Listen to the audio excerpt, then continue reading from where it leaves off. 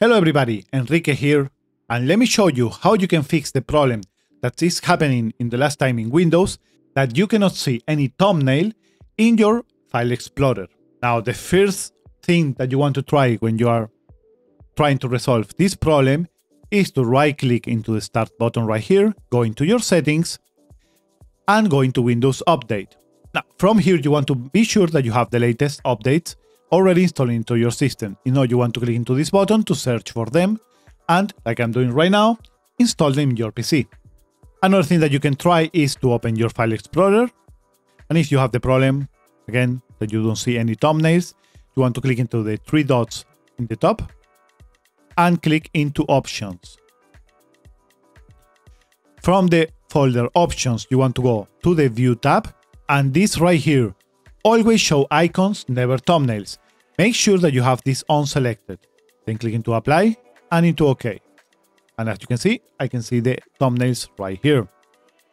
Another thing that can make in this problem, if you don't have your disk clean up and up to date, so you want to click into the search bar and type disk, and you're going to see this app right here, Disk Cleanup. Open it. You want to select the driver that you want to clean up. In my case, the driver C, where you have Windows installed. Click into OK, and it's going to show you all the temporal files that they have right here. You want to select all of them, including the thumbnails, and click into OK to clean all of those files. Now, for the next option to fix that problem, you want to type into the search bar, and you want to type Advanced. And you're going to see this right here, View Advanced System Settings. Open that option, and when you go right here into Performance, you want to click into the Settings. Now this new window is going to get open, and as you can see, there is one option right here that you see that says Show Thumbnails instead of icons. You want to make sure that you have the check mark set into blue to fix that problem.